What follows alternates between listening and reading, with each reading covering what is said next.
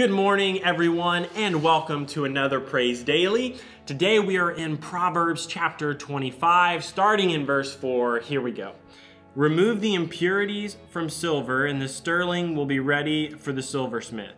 Remove the wicked from the king's court, and his reign will be made secure by justice.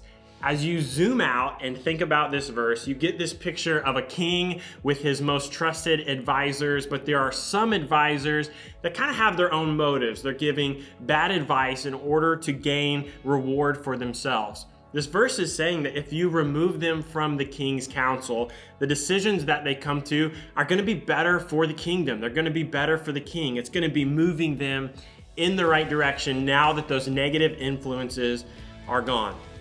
The first half of this verse, though, brings it a little closer to home. It brings it a little closer to our hearts, because you know that the messengers that you hear from in your life, your mind, your emotions, your body, the media, God's word, there are messages that you're hearing that can be in conflict with each other.